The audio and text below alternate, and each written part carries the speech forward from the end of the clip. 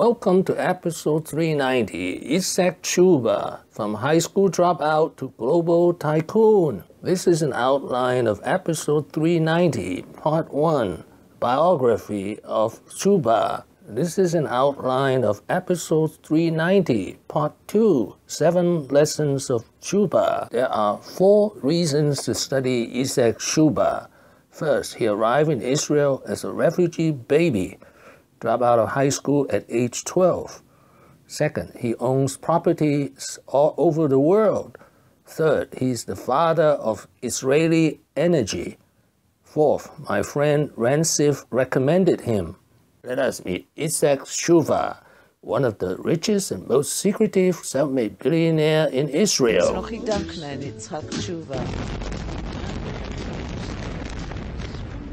The new luxury resort will hold over 3,500 rooms, private residences, retail space and a casino, and will resemble the Plaza Hotel in New York, also owned by Tshuva. Let me promise all of you today that we will build in this beautiful city one of the most magnificent hotels in the world.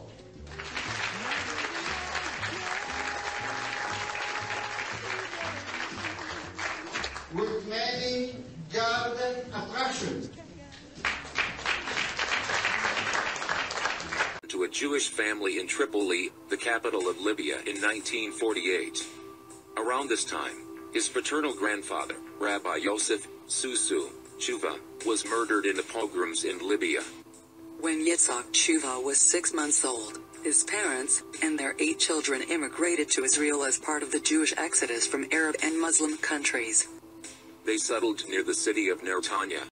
At age 12, Tshuva dropped out of high school to help his family, did construction and farming.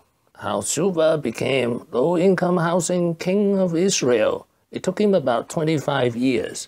First, in 1970, he was building low-income housing in Netanya. In 1978, he formed a political party called Men Off, was elected and led in charge of construction in Netanya. Third, he hit the big time in the 1990s with the arrival of 900,000 Russian Jews.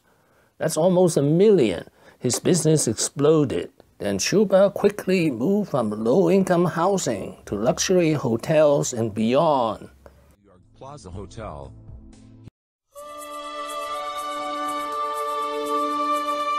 New York's famous Plaza Hotel, the crown jewel of a collection of prestigious buildings around the world, all owned by the Elad Group, Yitzhak Tshuva's privately owned real estate developing company. I believe in God. I have in my office for Torah. In 1998, after a hostile takeover, Tshuva owns majority of Delek. The Delek Group, with its prominent group of holdings in Israel. Since then, Delek has become one of the leading companies in the Israeli economy, with businesses including real estate, automobiles, biochemistry, communications, and insurance, as well as gas stations and leisure stops throughout the nation. Delek USA, a subsidiary of Delek, operates in the United States as the parent company of hundreds of gas stations and convenience stores, as well as refineries in Texas. And his company Delek invested and discovered a huge reserve of offshore natural gas. In 2013, the first year of operation, it saved 1% of the GDP of Israel.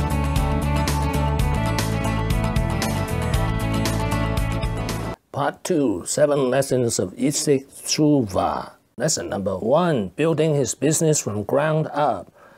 Born to a poor immigrant parents with 10 siblings, he dropped out of high school at age 12. Yitzhak Tshuva is an Israeli success story, an innovative entrepreneur who built his business from the ground up. Lesson number 2, where he learned construction and engineering from the Israeli army. He did his mandatory military service in the Israel Defense Forces and the engineering corporations. After his service, he began working in the construction and engineering department of the Israeli Defense Ministry, where he was responsible for a variety of construction projects, primarily on military bases all over the country. One of these projects included the construction of fortifications along the Bar-Lev line, near the Suez Canal, after Israel captured the Sinai Peninsula from Egypt in the 1967 Six-Day War. Lesson number 3. He grew up in low-income housing. He got rich by building hundreds of low-income housing apartments in Netanya. In the 1970s, Tshuva became a developer of low-income neighborhoods, primarily in his hometown of Netanya. He was involved in the construction of hundreds of apartments in the city. Lesson number 4. Luck. He was in the right place at the right time. His luck was the 900,000 Russian Jews that arrived in Israel between 1989 and 1992. His business of building low-income housing exploded. Lesson number 5. Moving up the economic chain quickly. First, from low-income housing to luxury hotels. Second, from real estate to conglomerate. Third, from conglomerate to energy king. Lesson number 6. He's a tough negotiator, probably why he's so secretive. In 1998, Tshuva astonished the Israeli business world by taking over control of the Delek group, with its prominent group of holdings in Israel. Since then, Lesson number 7. He's the father of Israeli energy. It's a running joke here in Israel.